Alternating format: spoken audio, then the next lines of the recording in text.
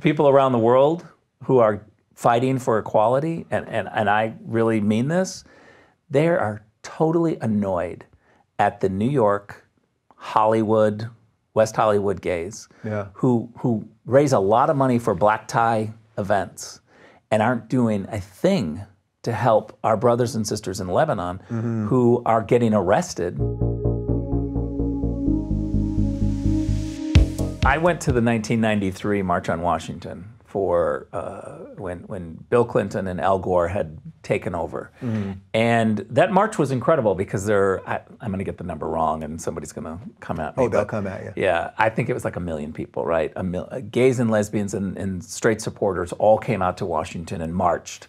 And it was dramatic in that I think it was at that point that things became political on gays and lesbians and the LGBT movement. Before then, we kind of all were on the outs, and so we were together. In Washington, people, Republicans and Democrats, were not making this the wedge issue. But I will say that the March on Washington left our community with a sense of we just want equality. And if you go back to that march, Dave, the mantra was tolerance and diversity. We recognized that other people were not going to agree with us. And our whole request, our ask, was just embrace diversity. We know you don't agree with everything that we stand for, but let's just be tolerant of each other. Remember, hate is not a family value, was this whole thing. Yeah. Now, the entire leadership of the LGBT movement in Washington, D.C. is all about cancel culture and absolutely pushing people out of the argument to say, I don't even want to be friends with you if you voted for Trump or you're a gay conservative. I can't even fathom being friends with you. Well, now they also want to take your gayness away, right? So they'll write articles, that famous article in Out magazine about how Peter Thiel is not gay. Enough. Because it's not who you have sex with or who you love that makes you gay. It's actually a political way of thinking that makes you gay, which is why GLAAD has this whole immigration and it's a movement beyond anything that has to do with gays and lesbians. And I think it's they're trying to survive, right? Well, is that just the cops need a certain amount of crime type of thing? Yeah. It's like we got equal rights, and not to say everything is perfect, and there are some. But I work around the world. Let me tell you, it's pretty. People around the world who are fighting for equality, and I really mean this, they are totally annoyed at the New York, Hollywood, West Hollywood gays who raise a lot of money for black tie events and aren't doing a thing to help our brothers and sisters in Lebanon who are getting arrested. Or look what happened in Zambia. They literally prosecuted two guys for being gay, and the court said, oh no, we're doing this because they're gay. They didn't make up some pedophilia thing. No, but if you say something about that, you're somehow racist, right? Or you're a xenophobe or something like that because you're pushing your values, but some values are better than others. That must be the number one thing you have to fight all the time, right? At the UN, or over the years at the UN, that you had to fight that now as an ambassador? Well, I'm now fighting this thing at the State Department where when it comes to the decriminalization campaign. So you're spearheading this thing, right? I'm spearheading this thing. There's 69 countries that criminalize homosexuality. 10 will kill you for being gay. And we've launched a process. We've done a whole bunch. We're trying to stay out of the media in terms of telling them every little thing. Because the media is pretty hostile to something like this. We're making great progress. The media is pretty hostile to something like decriminalizing. From the Trump administration. Right. No, honestly. Yeah, I know. Well, we'll get to that. I was about to tell you a second ago that we've talked for about a half hour or so, and until about a minute ago, the T word had not come up yet, which I think is a record. Yeah. So we'll get to that in a second, but sorry, go ahead. But the decriminalization campaign, we're making so much progress.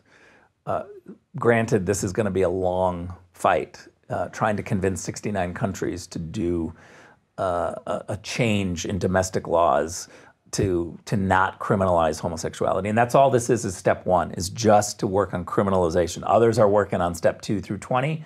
I felt the need to do step 1 because when I look around the world, step 1 wasn't really being pushed.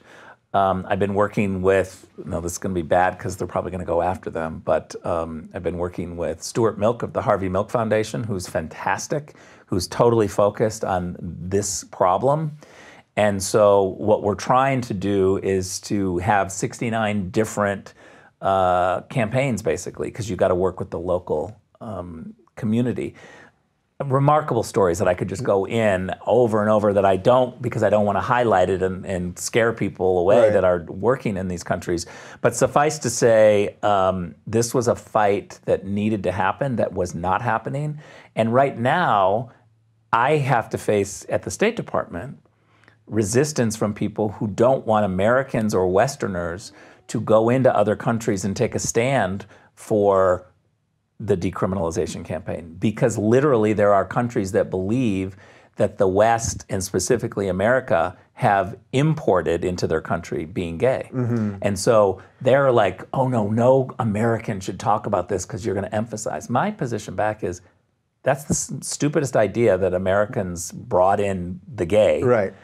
There were no gay people before America. It's only about a 200-year thing. Right. You know? So I'm not going to actually be silent on that and participate in letting them silence me because they've got some crazy conspiracy theory.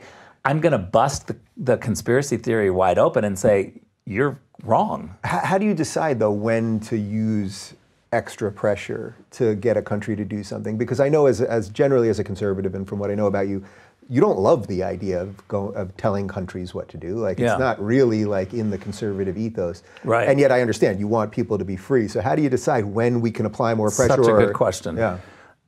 I get one every interview. That's the one. I would say that I have this philosophy that as a diplomat, I am working at the State Department, and I have to be successful in order to avoid war.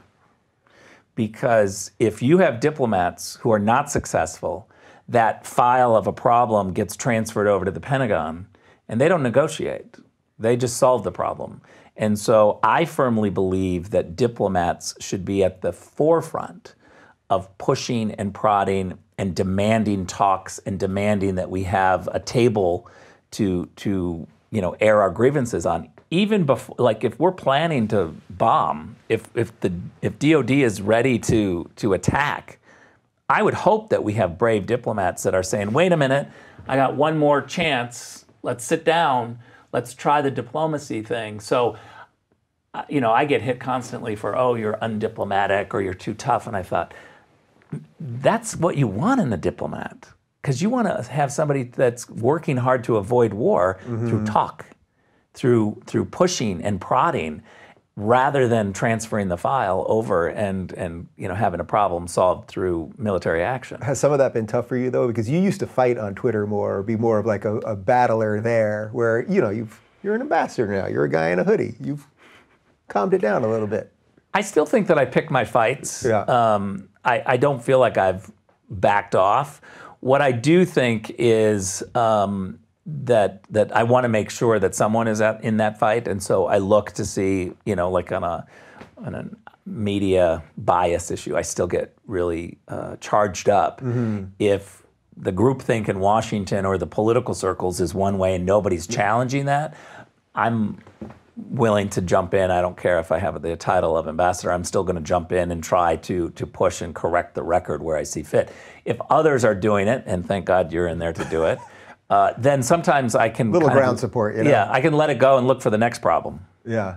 Can you talk a little bit about just generally what the state of the UN is and what it was like to be there? And that so many people think that it's like this sort of perfect thing that the countries come together and figure out what's right for everybody. Like, they love the idea of it more than I think functionally how it works, or does not work.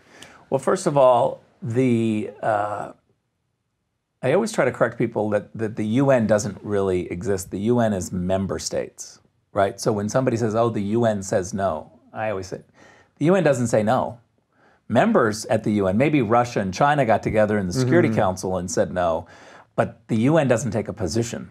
And so I try to not just reflexively blame, oh, the UN stopped something, because it's really member countries. That's the first thing. The second thing is the UN does not work unless the US is leading it. whether it's the World Food Program, UNICEF, UNDP, the development programs, whatever it is, the U.S. has to be there, otherwise the UN does not work. If you're looking for more honest and thoughtful conversations about politics instead of nonstop yelling, check out our politics playlist. And if you want to watch full interviews on a variety of topics, watch our full episode playlist all right over here. And to get notified of all future videos, be sure to subscribe and click the notification bell.